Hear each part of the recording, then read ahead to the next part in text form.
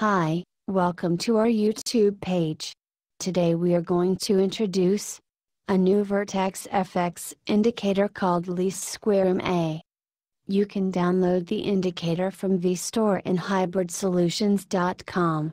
The least square MA is a Vertex FX moving average based indicator that employs least squares regression model.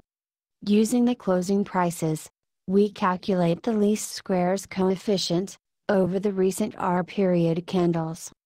The coefficients are calculated using linear weighted moving average.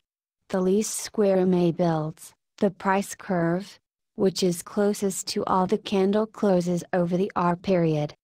Hence it reduces the lag efficiently. Buy.